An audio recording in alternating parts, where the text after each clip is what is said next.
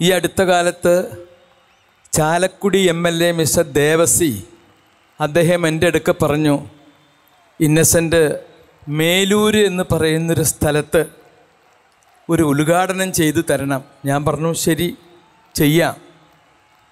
അത് കഴിഞ്ഞ് കുറച്ച് കഴിഞ്ഞപ്പോൾ ഞാൻ ചോദിച്ചു, എന്താണ് ഉദ്ഘാടനം ചെയ്യേണ്ടത്? കടയാണോ അതോ വേറെ എന്തെങ്കിലും ആണോ? അപ്പോൾ അതൊന്നും സാരില്ല, ഇന്നസെൻ്റ് അതങ്ങോട്ട് ചെയ്തു തന്നാൽ മതി. ഞാൻ പറഞ്ഞു എന്താണെന്ന് പറ.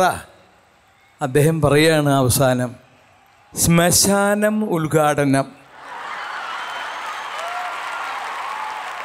ഞാനാണെങ്കിൽ കുഴി കണ്ട അതിലേക്ക് വീഴാൻ പാകത്തിൽ അസുഖമായിട്ടിരിക്കുകയാണ്. ഞാൻ പറഞ്ഞു ഞാൻ വരില്ല, നിങ്ങൾ വേറെ ഏതെങ്കിലും ആളുകളെ വിളിച്ചിട്ട് ഈ ശ്മശാനം ഉദ്ഘാടനം ചെയ്യിപ്പിച്ചോളൂ. സംഭവം ആവശ്യമാണ് അവിടെ. കാരണം തൊട്ട വീടുകളിലുള്ളവർ ഇപ്പുറത്തെ വീടുകളിൽ ഇങ്ങനെയുള്ള ആളുകളെ സംസ്കരിക്കുമ്പോൾ ഉണ്ടാകുന്ന ബുദ്ധിമുട്ടുകൾ ഒഴിവാക്കാൻ MLAയുടെ ഫണ്ടിൽ നിന്നും ഉണ്ടാക്കിയതാണ്. ഞാൻ പറഞ്ഞു വരില്ല, വേറെ ആളെ നോക്കിയാൽ മതി.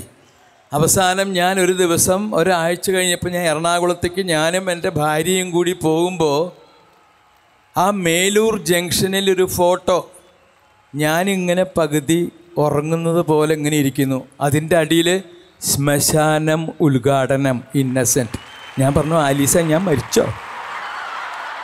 എന്തായാലും ആ ദിവസം എത്തി, ഇനി പോകണം. എൻ്റെ മണ്ഡലമാണ്, അവരൊക്കെ എനിക്ക് വോട്ട് ചെയ്തതാണ്.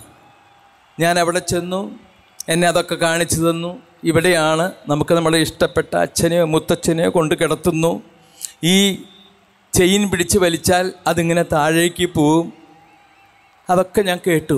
ഇനി കഴിഞ്ഞില്ലേ? ഇല്ല, ഇതുപോലെ ഒരു ചെറിയ സ്റ്റേജ് ഉണ്ടാക്കിയിട്ടുണ്ട്, അവിടെ നിന്ന് പ്രസംഗിക്കണം. നിങ്ങൾ പറ, അവിടെ നിന്ന് ഞാൻ എങ്ങനെയാണ് പ്രസംഗിക്കുക? എന്താണ് ആളുകളോട് പറയുക? ആ മുൻനിരയിൽ വയസ്സായ ആളുകൾ, പല്ലൊക്കെ ഇല്ലാത്ത ആൾക്കാർ, അവരൊക്കെ ഇങ്ങനെ നിരന്നിരിപ്പുണ്ട്. ഞാൻ അവരെയൊക്കെ ഒന്ന് നോക്കി. കുറച്ച് കഴിഞ്ഞപ്പോൾ ഒരു വയസ്സായ ആൾ പറഞ്ഞു, എന്തെങ്കിലും ഒന്ന് പറ. ഞാൻ പറഞ്ഞു അല്ല, അത് അവസാനം ഞാൻ പറഞ്ഞു, എല്ലാം ശരിയാക്കി വെച്ചിട്ടുണ്ട്, ഇനി ഓരോരുത്തരായിട്ട് ഇങ്ങോട്ട് പോരേ എന്ന് പറഞ്ഞു.